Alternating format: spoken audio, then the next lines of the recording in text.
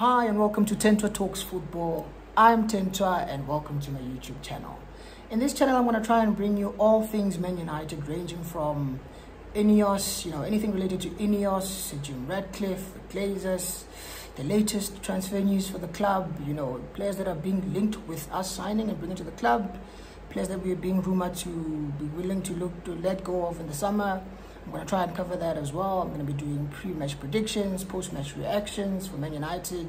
But another thing which is very important for me to cover in this video, I'm not only going to be focusing on Man United, I'm also going to be focusing on other clubs that are part of the Big Six, clubs such as Liverpool, Chelsea, Man City, Arsenal, Spurs.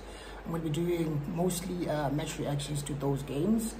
So Man United fans, rival fans, you're all welcome, come to the channel, and yeah, like I said, you're all welcome.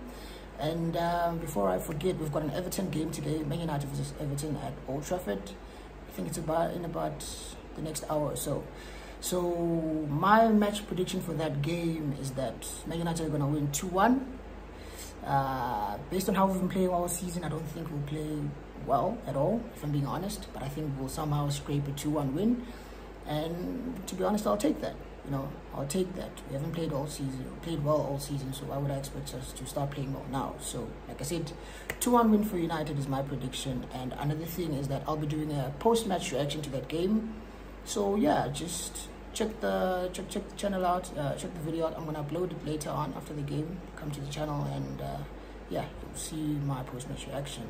So yeah, for those that haven't already, hit the subscribe button, like the video, share it.